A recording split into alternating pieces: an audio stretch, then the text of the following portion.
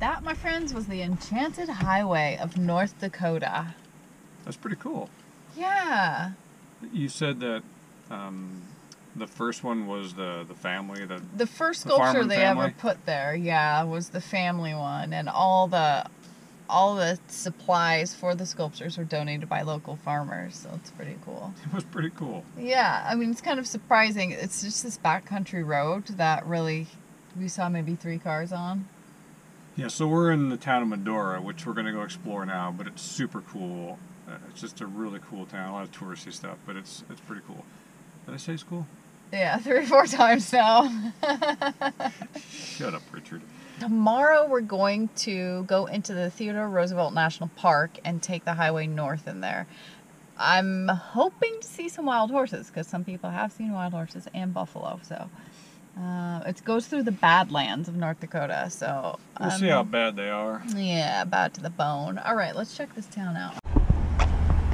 Shooting gallery, you're going down.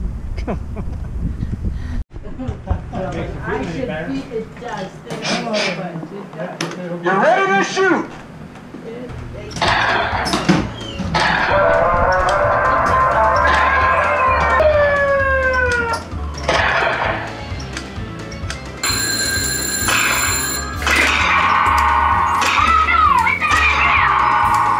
You're ready to shoot!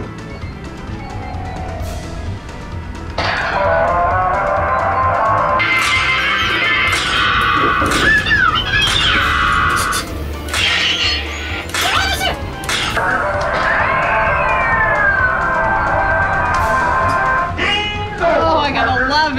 I thought it wasn't working, but I was just missing. Good morning. Morning. This is where we ended up last night. This is the Painted Hills Overlook, I guess. Painted Hills Scenic Overlook, just outside of Medora. Yeah. It's part of the Theodore Roosevelt National Park, which we're headed to the south unit of today. This is also a rest stop, so it's right off the freeway. It's a rest stop, plus it's part of the national park. It's really an interesting place. I've not seen anything like that before. It's pretty cool. There's about a mile loop trail that goes down through there. It's a nice little morning jaunt. Yeah, so... We could have stayed in a campground just outside of Medora last night, but it was just a dry, primitive site, real dusty, for $19. So we drove like 4 miles to this spot, and it was perfect. Now check out this footage from last night. It's just beautiful here. Yeah, pretty cool. Badlands of North Dakota. Next stop, Theodore Roosevelt National Park. Off we go.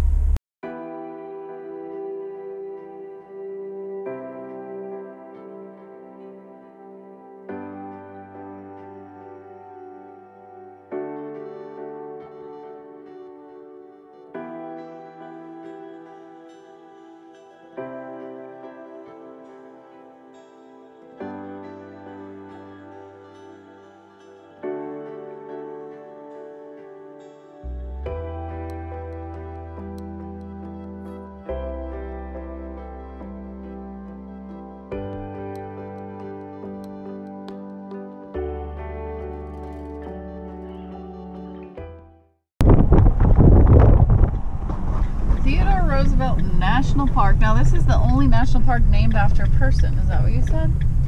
Yes. Interesting. I did not know that.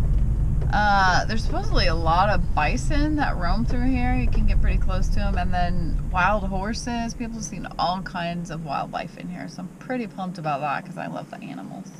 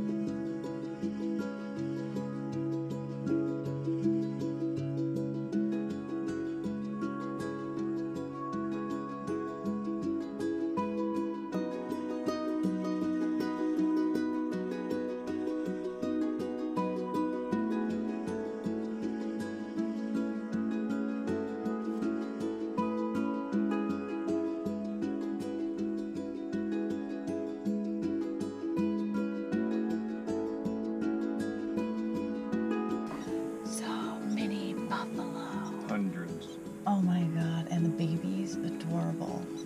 So cute. Wow, it's unbelievable.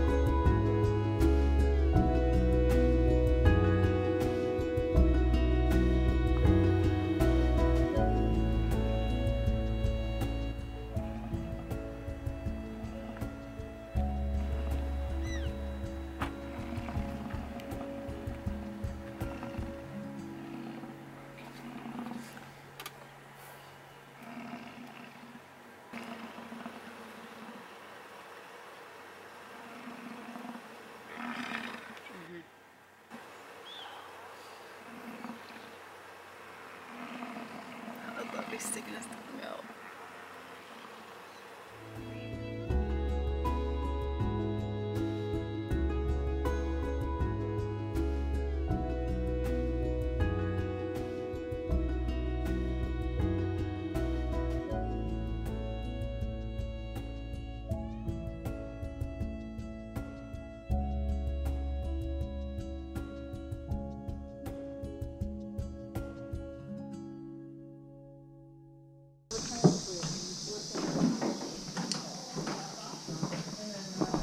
So we are now inside the actual cabin that Teddy Roosevelt lived in. And it's right behind the visitor center, which you got to come check out the visitor center here. It's pretty impressive. Yeah. The traveling trunk, authentic, in the corner of Theodore Roosevelt's bedroom, accompanied him as he set off to mend a broken and grieving heart. On February 14, 1884, at the age of 25, Roosevelt witnessed the deaths of the two most important women in his life, his wife Alice and his mother Minnie. Wow. The following spring, leaving his infant daughter in the care of his sister, Roosevelt left New York with all of its memories and familiarities. He traveled west to his recently built cabin on the Maltese Cross Ranch, 7 miles south of Medora. the cabin, Authentic, was moved here in 1959. Oh, I see. Wow, little slice of history right here. The conservationist president, that's what he's known as. Like set aside like 150 national forests, a bunch of national parks, all kinds of, I don't know, it's amazing where what would he be did without his vision. Yeah. Well, I guess it's time to see the other side of North Dakota. The flat side. All right. We might put some miles in. We might, yeah. Good morning. We ended up driving quite a long ways yesterday. Set a world record, like 250 miles. We did. Sorry, it's a little windy out here. Farmland, all through Bismarck, North Dakota. So we were on the freeway, which is kind of unusual for us. I think we're kind of just motoring towards the Great Lakes now. So we did put some miles in. We are in the town of Medina. We stopped here last night. It's Medina, North Dakota. We actually stopped several places for like 70 miles. We kept checking little spots out, and none of them panned out. Some of them used to be places you could pre-disperse camp, but now it's posted no camping. So anyway, we wound up at the city park, little quiet campground in Medina, $15 for a hookup, water, dump site, showers, nice, quiet, grassy. Yeah. Playground. There's a playground. Irene loves a good playground. I do. Alright, I'm gonna unplug. It's time to check out. Alright. Let's head. We'll be in Missouri. Is it? No. It's a state that starts with the M. Is the next one. We're gonna be in Minnesota. Minnesota. Maybe today. Depends on what we see. Yeah. You know, people that follow us know we don't usually go very far, but that's not because we don't. It's not because that's a rule. It's just we just stop when we want to, and so if it's just farmland, it's scenic to drive through, but there's nothing to really do. So just keep going until we find a place to stay. Man, it's windy. I'm really sorry about that. That's kind of loud. Yeah. They have like big tornadoes out here, don't they? They do. Actually, this is the first place I've ever stayed in a spot. There's a sign up here when you check in. It says if you hear the siren or something, you walk a couple blocks up and there's a shelter. It's the first time I've been in an area where that sign has been necessary. Let's get out of here, Scoob. So all night I was wondering, am I going to hear a siren? Yeah. All right. Let's go. Catch you in Minnesota.